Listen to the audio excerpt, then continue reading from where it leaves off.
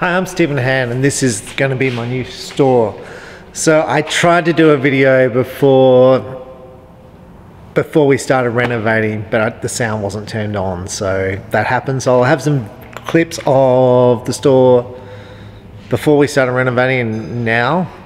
So I want to talk about this new store, what it's going to be like and why I'm doing it. So the first thing is my family both own my mum and my dad own archery stores.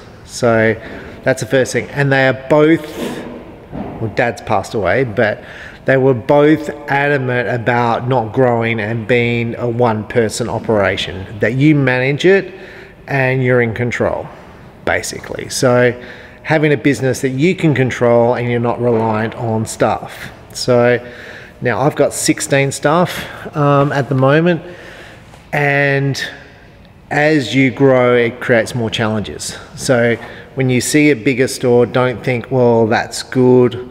It's different. There's pluses and minuses, and I suppose I want to talk a bit about that and this. So the first thing is, I've had a larger store before in Canberra, which I rented. It cost me $1,000 a week, and that was over 10 years ago. It was about half the size of this store. Now what's good about a big store is you can have lots of different range of products, but it's no use having a huge range of products if you don't sell it. So it's no use stocking, I'm going to pick a brand of bow X if it doesn't sell. So you've got to have products that turn over. So, but I'm hoping by having a larger store like this, I can bring more shipping containers in, reduce cost, and bring more products in that will sell, i.e. targets, 3D targets, target bags, cases, quivers, different arrows, all stuff that consumes lots of space. I'll be able to stock in this warehouse. So I also think I'm going to be able to increase the number of archers shooting in this local area through having a large indoor range. So I intend to have a 30 metre by 20 metre indoor shooting range next to this building.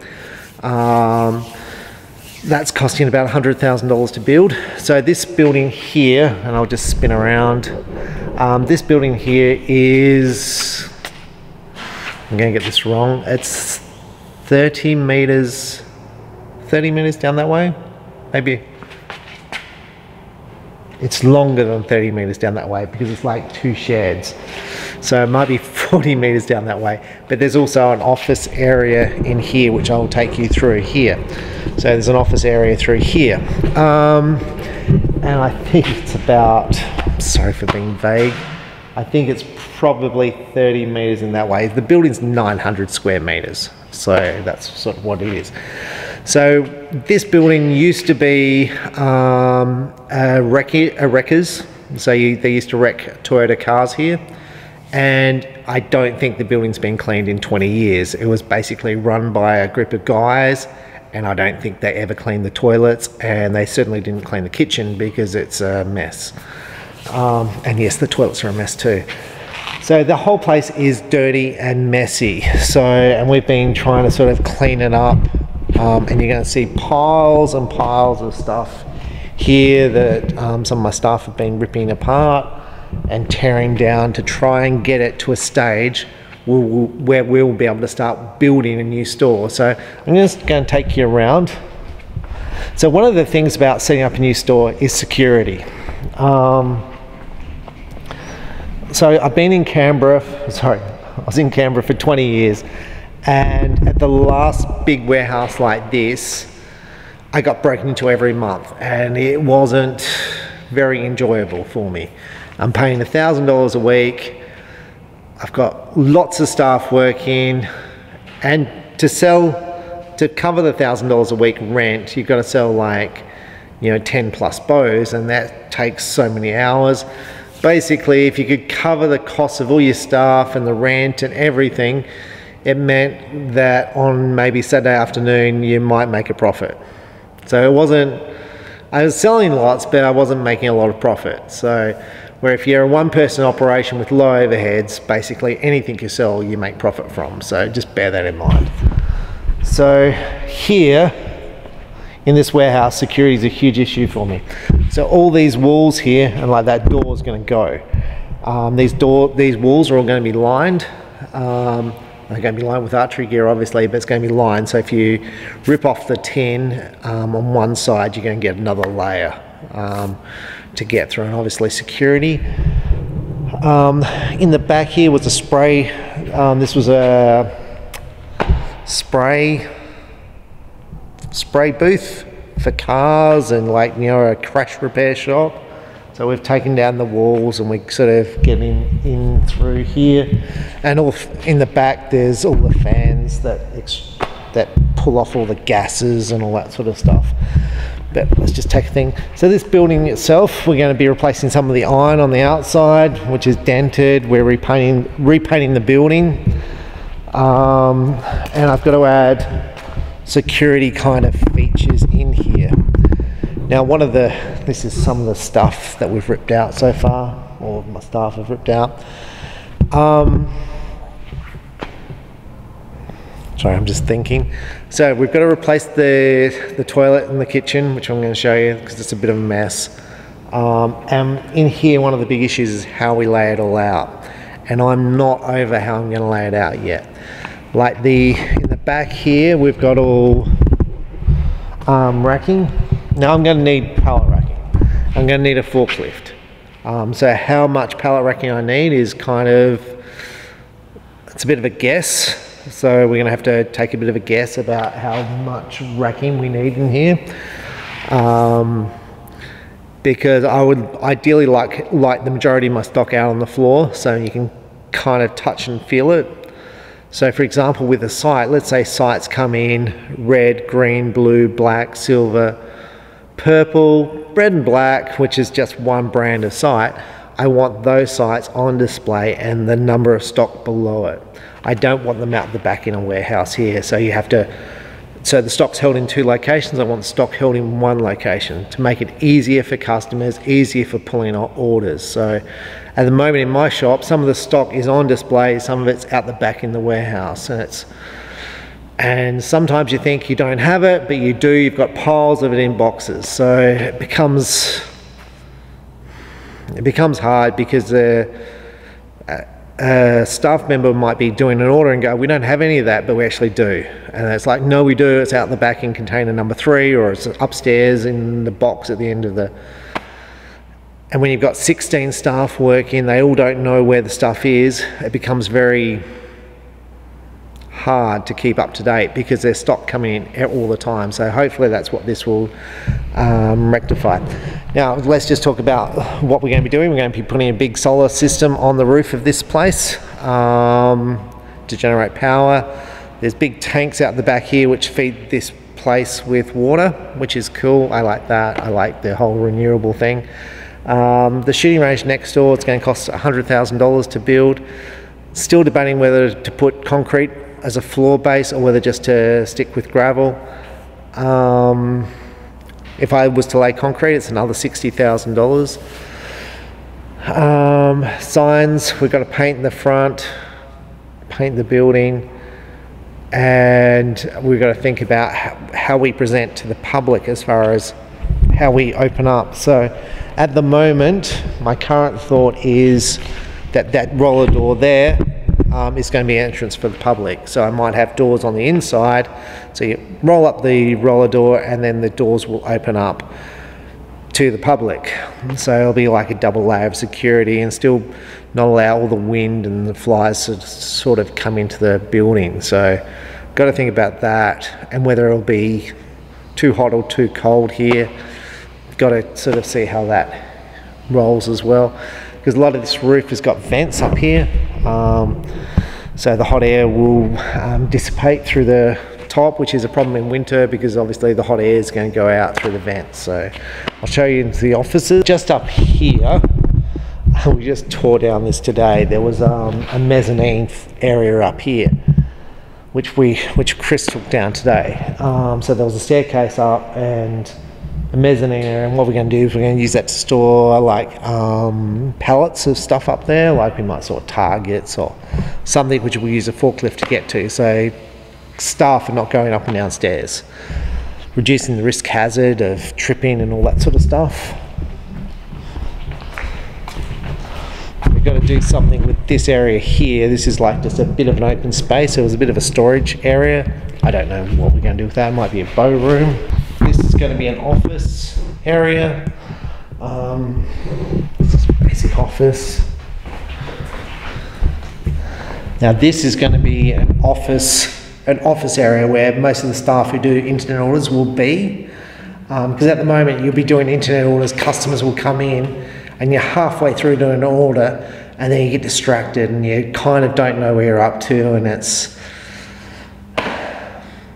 hard to focus and it's hard to restart. So by having a separate area, I'm hoping that will be better. So for customers, they'll be out in the other area there'll be desks out there and computers and stuff. But in here, this is where we'll do the internet orders, and probably some will be stand up and some will be sit down desks. So now when you buy a place,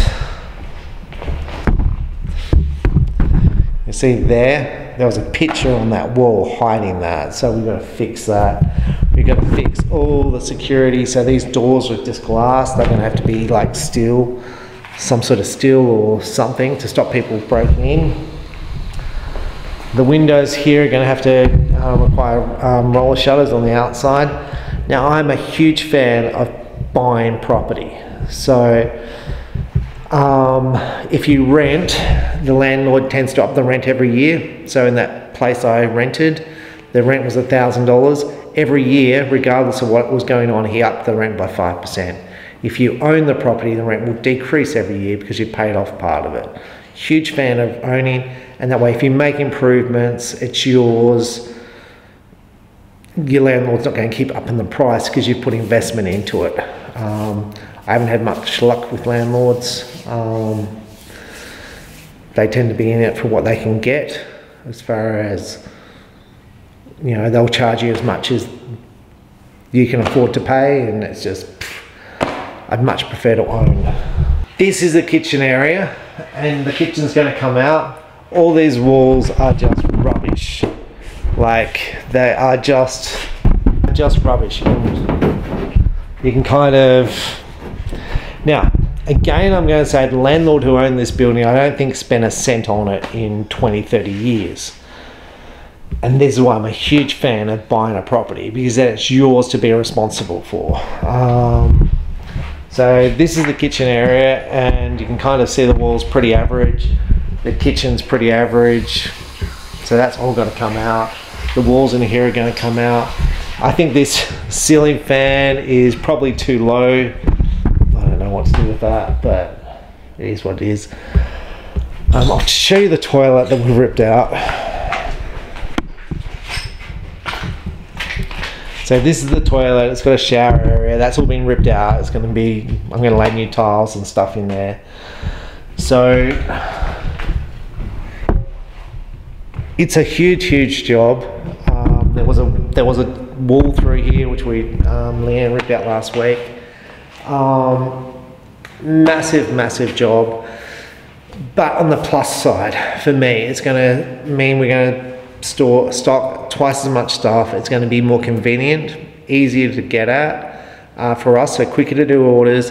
We're going to bring some more stuff in by containers, which means reducing costs. We're going to stock more items, which means more choice for consumers, and hopefully we'll be able to stock more items so we don't get out of stock of stuff. So that's the purpose of this. Now with the indoor shooting range, the purpose of that is to get more people to shoot, so create a fun shooting environment to teach people how to shoot. We'll probably do 3D shoots in there, we'll do indoor shoots, we'll do just stuff like probably prize money shoots. So that's the plan, to get more people shooting. So now going back to where I started this video, which was my dad's view compared to my view. Dad's view was, look, he enjoyed selling archery gear and he wanted things that he controlled, and that was it. This is a bit out of my control. Right now, I used to manage the health budget, you know, the hospital health budget, which was billions of dollars, which is not too bad. You just allocate the funds out to places. But this, to me, is like, you know, a container coming in, like I've got a container due from PSE, it's $200,000 worth of bows. It blows my brain. It's like, how can I afford to pay for that? So the amount of stress for me far exceeds like what it was in health or what it is as a one-person enterprise. You have all sorts of issues with, you know, if staff come to work, if they don't.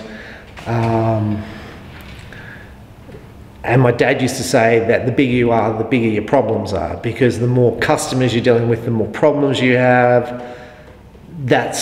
So when you ever think about expanding and growing, make sure you can do it financially.